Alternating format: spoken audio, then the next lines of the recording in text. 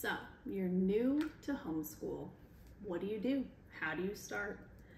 These are my tips that I'm going to share with you today. Thank you so much for joining. My name is Amanda. Welcome to our little path. Here we discuss our journey on motherhood and homeschooling, and with a Catholic Christian influence. So, sharing a little bit about if you are new to homeschooling today, if you like homeschooling content, motherhood content, go ahead and hit that subscribe button. I would love for you to join me today. Also, let me know in the comments below, are you new to homeschooling? Are you just trying to get started with your new year and wanting some tips? Let me know in the comments below. This will be our 5th year homeschooling. So we're not new to it, but I still take these tips when we're starting back up from a break as well. You are starting homeschooling. It can be so overwhelming and just feel like there's a lot of weight and pressure on your shoulders, right? As a mom. And if you've never homeschooled before, I was in public school until 8th grade, and then I went to a private high school. So I really never had any homeschooling experience. My husband was homeschooled for a year, I believe.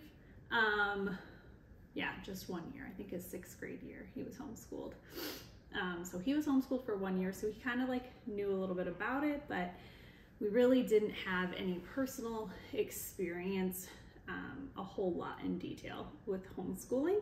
So it was a new journey for us, and I remember starting and feeling very overwhelmed. Where do I go? I did talk to a few homeschooling mom friends that I had when we first started, and they helped.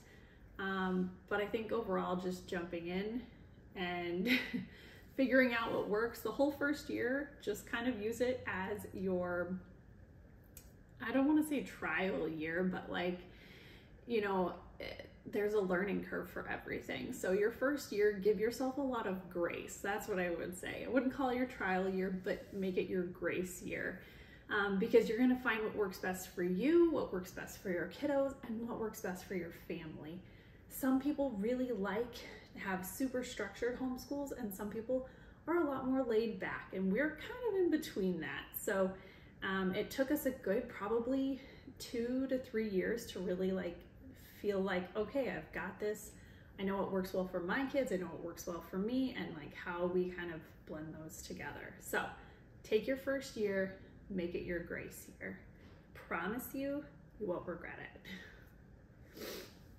But with that being said, I know that it's hard to get started, and you're kind of got all this new curriculum, you've bought it all, and you're like, great, let's go. What do? Do you start every subject on day 1, or do you ease into it? My recommendation might cause waves, I don't know. But I'm gonna give you my recommendations. I have 5 tips and then kind of like a bonus tip. It's not always the easiest tip, so that's why I'm using it as a bonus. If that makes any sense, you'll see at the end of the video. So my first tip is to start slow. You heard me. You got all this new curriculum, you're excited to jump into it. Maybe your kid's also excited to jump into it too. But don't do everything at once, because that's a quick way to run into overwhelm, burnout, and maybe feeling like, what did I get myself into? So I would say start with 1 to 2 subjects and build from there. Your first week, maybe just do like a few extra crafts on top of those 1 to 2 subjects. Or if you signed up for subscription boxes, just do your subscription box that week. Take it really slow and give yourself grace, I guess. I think that it should take about a month to get yourself acclimated into your routine, because what you might try in the first few weeks might not end up being a routine that works for you. So you take that first month and kind of see how the day goes and how the flow goes, and then you can go and say, oh, you know what, we started at 9, but you know what, the kids wake up super early, so we can actually start a little bit earlier and maybe be done with our day. Or, you know what, we all sleep in, so why do I feel like I need to start at 9 o'clock when we just woke up at 8 o'clock? Let's start right before lunch, maybe at 10:30, 11, and then we can work a little bit more into the afternoon. Every family is different, and you'll kind of find what works best for you. So yeah, I would say start slow. Also, let's say it's the middle of the school year, and I know some families do pull their kids out in the middle of the school year. They reevaluate after the holidays, or you know, something's going on in public school and you've just decided, you know what, we're done, we're pulling out, take a break, de-school. You'll hear this a lot if you're in homeschooling communities, but like if you've pulled your kids out of school, de-schooling is a great way to kind of bridge that transition into homeschooling. So go out, take field trips, go to the library, do no real curriculum. And I mean it, do no real curriculum. Just relax, let your kid come down off of school and like in the classroom setting, and know that like home is gonna be like that safe space, and it's gonna be a lot more geared towards what the kid likes, what they want, and a little bit more gentler approach, focused just on that one child instead of sharing their learning with 30 other students. So field trips, hiking, go out to the park, go to the library, play a lot of board games. Maybe just buy a couple educational board games. There are fun ones, I promise you. If I don't have a video, I will be making a video. I can't remember if I've done a board game one recently. I need to do an updated one.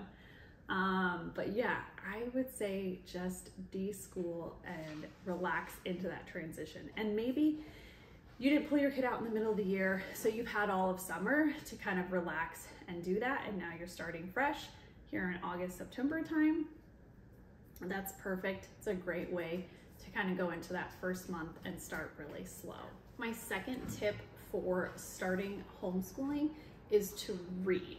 And that doesn't necessarily mean that mom is the one doing the read aloud. Listen to podcasts, listen to audiobooks. You can read with your ears as well. Pick a chapter book. And yes, even like kindergarten, first grade can listen to some simple chapter books. Some of our favorite chapter books at that age were the Magic Treehouse books. My kids loved them. Super exciting and engaging. We also did Little House on the Prairie, I think for first grade for Isabella maybe. And we loved it, and the kids loved it, and they stayed super engaged throughout the whole Little House series. So it doesn't have to just be picture books. Picture books are great to start out with your morning or to tie in to whatever you're learning in a lesson that day, but also maybe pick a family read aloud that you guys can do together, whether it's to read before you start your school day, to read at lunchtime, or if you have the audio version, you can listen to it together in the car. Just reading good books is a great way to kind of ease into your homeschooling journey and kind of start to create good readers for your kids. I would also say, I know like if you read or watch a lot of like homeschooling content, they will say, oh, do poetry tea time, do classical music and things like that. And we still have not found a way to like include poetry tea time. I think maybe I've just never like made it a priority, but what I have done is just add poems to our morning time. And so a part of our morning reading along with our read aloud is I'll just read a poem or two a day. Sometimes it's even just been like rhymes, like good traditional rhymes and things like that, but just kind of exposing the kids slowly to that has been really fun, and then the kids can kind of start to appreciate it. And I've seen now, 5 years in, how they kind of pick up on some of the poetry stuff without technically teaching poetry or having like a set poetry tea time. Don't feel like you need to do poetry tea time, people. You don't. Maybe one day we will. I'm not opposed to it. I just have never made it work in our house. Poetry in the morning time reading, totally fine. I can handle that one. And the last one is, like I said at the beginning of reading, is podcasts. My kids love podcasts, and sometimes that's like great reward during homeschool, like after your homeschooling is finished, or you don't want to quite pull your kids out of that like learning mode, but maybe it's lunchtime or something like that, I will put on a podcast to kind of keep them still in that like processing mode, because when you're listening to a podcast, they still need to like listen and process and all of that. And so the podcast can kind of like be a nice little bridge depending on how long it is. So I'll list a few of my favorites below. We really love the Purple Rocket podcast. A new app that we've been using this year is Pinna, and it's got a lot of short, like 5-10 minute stuff, which is really great. And I'll link the rest that we have below. Some of the Catholic Shining Light series, those ones, I forget the name of it. I'll post it below. Saint Stories for Kids. See, look, they're all just popping in my head now. Can't process this all. But yeah, podcasts are great. We definitely love those. If your kids maybe aren't into audiobooks just yet, podcasts are a shorter chunk that you can do that. But also don't expect your kids, when you're listening to podcasts, or you even personally are reading aloud, for them to just sit and listen, right? Like, kids are not built for that. So give them some Magna-Tiles, give them some Play-Doh, give them some Legos, something to keep their hands busy, or they can color or draw what you're reading about. Maybe pick something in the story and draw it while you're reading to keep them engaged but listening. So if you could see the rest of my table right now, I have morning Magna-Tiles. I have a Magna-Tile garage built on our table right now because Ben was doing Magna-Tiles while I was reading this morning, and I haven't taken it down because it will be the end of the world if Mom takes down the Magna-Tiles. He has to do it. So yeah, I'm sure you all can relate to that. The Magna-Tiles are still sitting up. Maybe I'll flash a picture in here if I remember to do that. My third tip is to keep your expectations low. Like I said, it's a year of grace. It's gonna be a transition. It could be a great smooth transition, but it's not always a great smooth transition for everyone. So don't feel like you're alone, because it wasn't a smooth transition for us until like year 2.5. So you're not alone, but it's a transition for Mom to kind of get into the rhythm of school, and it's also a transition for the kids, whether they've been in like brick and mortar school or you've started from the beginning. So set your expectations low. Don't feel like you have to have it perfect, because you won't, and give yourself grace and give your kids grace, and then say you're sorry if you get frustrated, because I get frustrated and I'm sure you do too, and saying sorry helps not only model the behavior, but you know, can help repair when there's a stress. So yeah, take it slow. I also had Bella, who went to brick and mortar school for kindergarten, and then we pulled her out for first grade, and I'm not kidding you, the entire year of first grade, she asked why she wasn't going back to school. We'd had many discussions. She never said she necessarily wanted to go back to school, but she was like, why am I not in school? Why aren't we doing, like, I had friends in there, blah, blah, blah, like all those kinds of things. And, you know, I talked to her and let her know what our reasonings were for homeschooling, and we just kind of processed it together.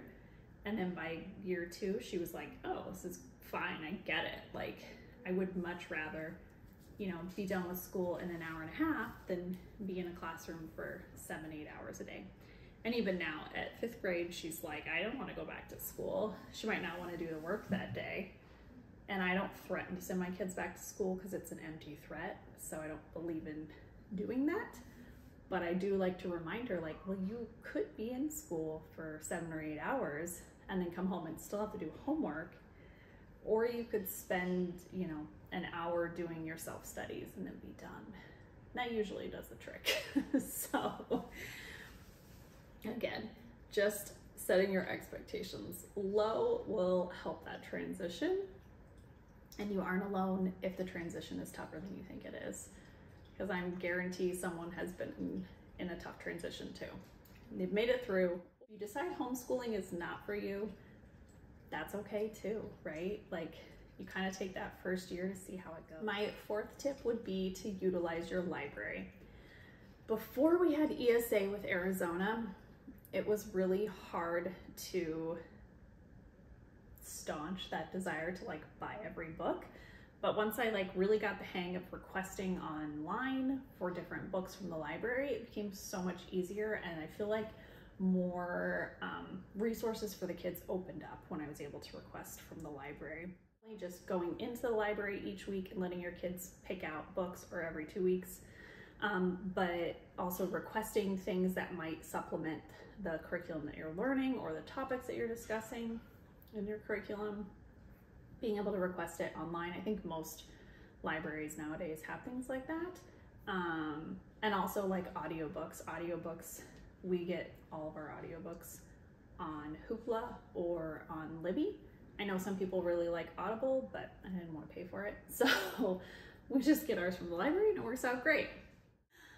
I have a 4-year-old. Come here. You want to show him what you look like? Is that Dad's sunglasses or are those yours? No. Oh, are those Mom's sunglasses? No. I don't know whose they are. Go ahead, put it on. You can show the camera. They're in quiet time right now, and so we're dressing up. All right, thank you. My fifth tip is to play games. So that would be board games, card games, just regular games. They don't have to be educational. I feel like when we have tough days on school, if we pull out a board game, it almost always fixes, or a card game, it fixes everyone's attitude, and it just kind of takes the stress. Sometimes we'll just scrap a whole lesson in math and play math games. Or, you know, when it comes to like starting into our social studies, we will pull out one of our like social studies geared games and do that. And yeah, I think it's just a fun way to add variety to your homeschool and not make it so dry. A lot of people promote like the game schooling, and I think we do lean very more on like the game schooling level of teaching through fun, right? It's a simple recommendation, but I think if you can invest in some good games, definitely go that route. You will be thanking yourself when you have a tough day and you need to switch things up. Just play a board game. All right, and my last suggestion is like a bonus suggestion, and that is finding a community to support yourself. If you are the only one that you know who homeschools, maybe go to your church and put an announcement in the bulletin, or ask your priest or pastor to, if he knows of any homeschooling families that they can connect you with. Having resources in person is really great, but also I've found that you can find a lot of support and resources on the online community. Hence one of the reasons why I do YouTube, is because I found a lot of support in YouTube videos and content creators for homeschooling, but also on Instagram as well. And even now I have been connected through like a couple different homeschooling like Facebook groups. So I know not everyone is super into all the social media avenues, but find something that works for you. Facebook groups, different YouTubers. I am happy to answer all kinds of questions on YouTube. If you need it for support, I am here for you. Or come over to my Instagram and you can DM me if you have questions or concerns, or just need to vent or rant. I am happy. I'm happy to be that person, because I really think that homeschooling is such a gift, and even though it's a gift, it's a hard one sometimes. It can be really beautiful, but like also, you know, as a mom, it can be hard as well. So it's not always fairies and roses over here. And I just want you to know that you're doing great. New to homeschooling, I hope that these tips helped you. You found maybe some new tips or just some guidance on how to jump in, AKA don't jump in, go slow. But yeah, I know that my first year was up and down, and that's okay. That's normal. trying to figure out a new lifestyle, and that's fine. You will get through it and you will find what works best for your family. I hope that you guys have a great day. I look forward to seeing you in my next videos. Catch you later. Bye.